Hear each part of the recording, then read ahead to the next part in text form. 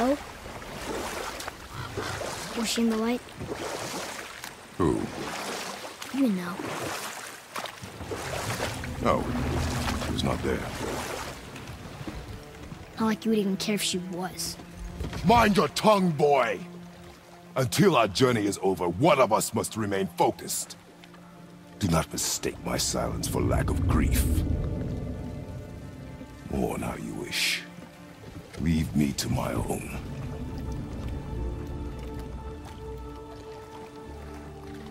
I'm sorry. I didn't realize. No. Why would you? You do not know my ways. I know it has not been easy.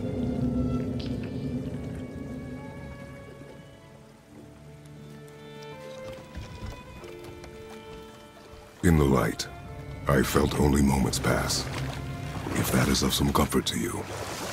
That's good to know. Really. So, should we go back to Midgard? Face the Black Breath? Or do you think there's more to see in this realm?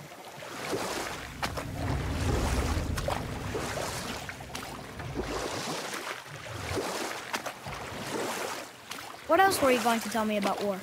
You know about war, don't you?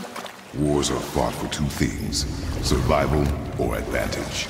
Battles may be won by the better soldier. Wars are won by those who are willing to sacrifice everything to ensure victory.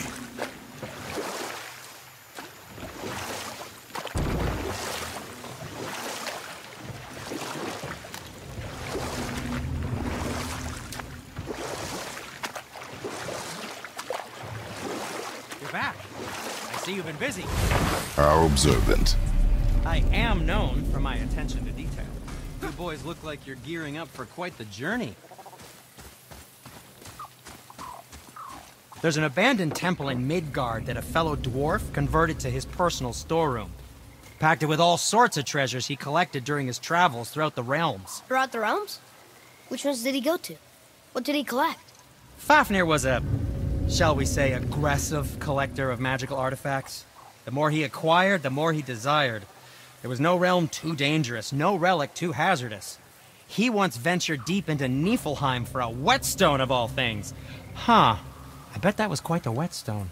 Does this story have a point? Yes, it does. I just happen to have an entry stone to Fafnir's storeroom. You might find something useful in there. Neat. Thanks, Sindri. You're very welcome. Oh, and if you find that whetstone, well, it sure would be nice of you to bring it to me.